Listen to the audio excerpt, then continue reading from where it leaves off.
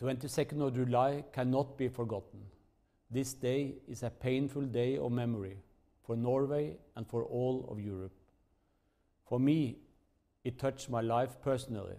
It is a day when the carefree, beautiful island of Utøya, where I spent many happy times, was ripped apart by a gunman's bullets.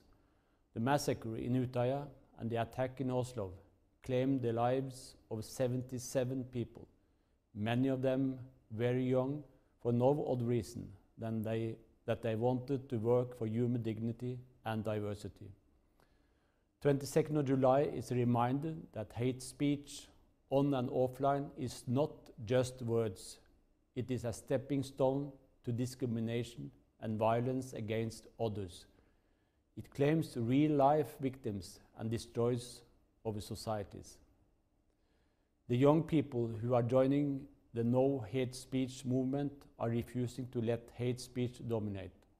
They are planning for today online and offline actions all over Europe to commemorate the victims of hate crime and to help young people to stop this continuing. I invite you to join with them and add your voice to say no to hate speech.